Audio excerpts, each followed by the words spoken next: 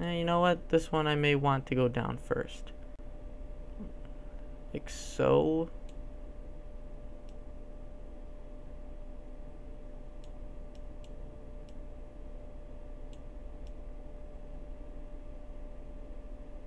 Like so. Bring the next one up a little. And bring this one. And then we'll end it with a nice little, you know what? I don't like that position right there. So I'll bring it there. Okay, now what I'm going to do now is I'm going to go down to the pen tool again. I'm just going to bring that down like this. Right now it doesn't matter what you get on it. This can be the sloppy part down here. You will not see this part in the end. And, whoops. I'm going to wrap it behind this blue. And I'm going to make this a selection now. Hit OK. Okay.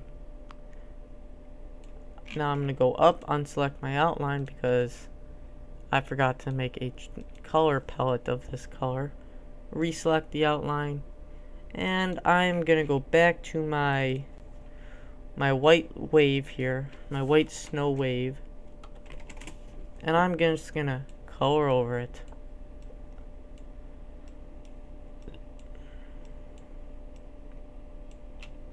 Okay, now that's the part that doesn't look too good to me. So actually what I should have done instead is I'm going to Control-Alt-Z this, and to make this easier on myself and everyone else, I'll just make selection and I will just delete that. Now it will match this. I can erase this part without having to worry about anything. So let me deselect this.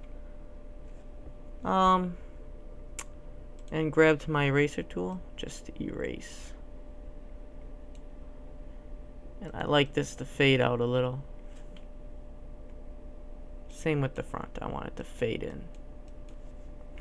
But you know what? This wave, there's something wrong with the wave right there to me.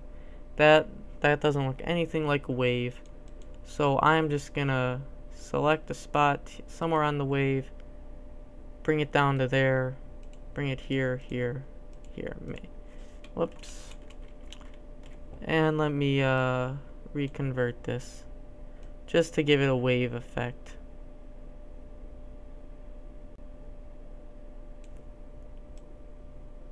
So I'm going to my pen tool now. I will delete these. Oops, I just made an anchor point now. An anchor point will add to your existing line. I'm going to right click. I'm going to make this a selection. Hit OK. And I'm just going to delete it.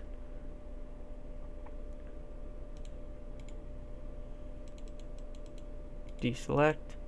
And you know what? There's still something wrong with this wave.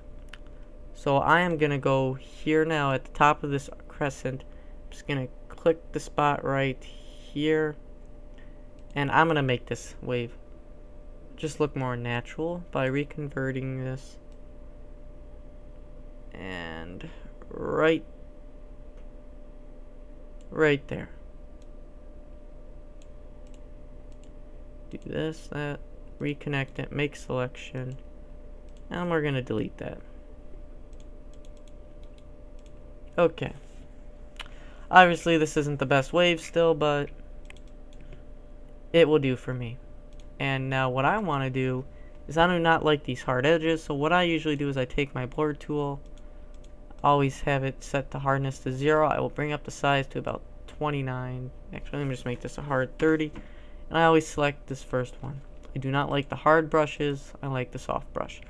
And I'm just going to go around these edges once. So I'm going to go around once.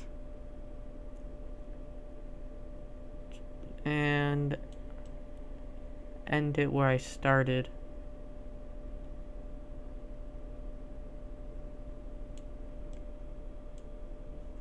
Okay, this right here though, that's gotta go. I don't like that. So I'm just gonna select somewhere right there. What I'm gonna do now is just you know what? We'll make this easier on myself actually. I'm gonna go right, delete path. We're gonna zoom in. We're gonna grab our eraser tool now. Just that's too big actually. I'm gonna go down and just delete. Oops. I'm just gonna create my own arc if I can get it perfect. Okay, this is not as easy as I want it to be. Alright, I'm gonna retake my blur tool, blur it up. There we go.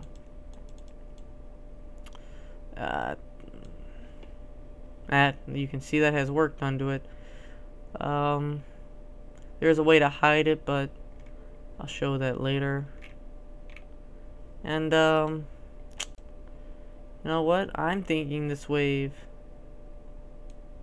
just won't do anymore in the project.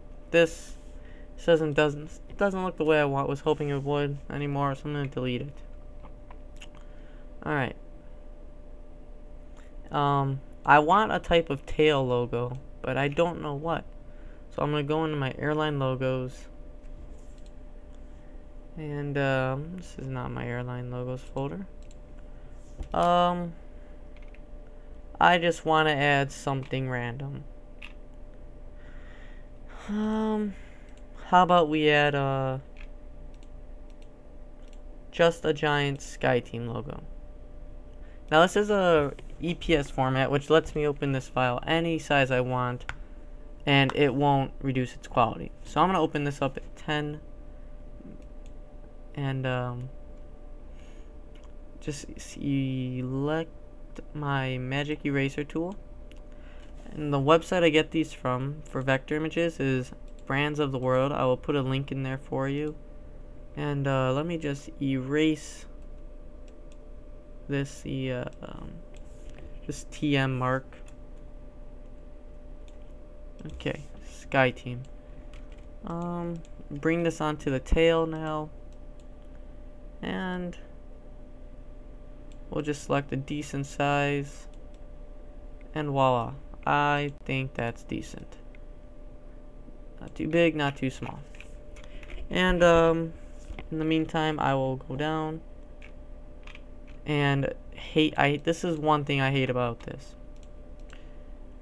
Now you don't have to do this. This is just my pet peeve. I do not like how this comes down, because this will wrap onto the fuselage, and I just hate the effect. So what I do is I go into the tail. I'm going to select this line right here, or the leading edge is what it's called, and I am going to zoom on out. I'm going to select my pen tool, put a waypoint here and here. I'm going to go down to my convert and simply just make the arc of the tail, which is that. And now with my pen tool, I'll just create it around this, bring it back to where I first started. I'll make that a selection, and I'm gonna delete that off. This way it'll end on the wing, not on the wing, on the tail, and it'll look fine to me. Alright, so this will be my basic livery. This is the creation I've come up with. That looks fine to me. I would be pleased. Alright, so we're gonna zoom on in here now, and for the final touches, I want to add my flag here. Oh, what did I do? Okay, I want to add my flag right here with my with this. So I'm gonna right click and rasterize to allow me to merge these two together. Oops.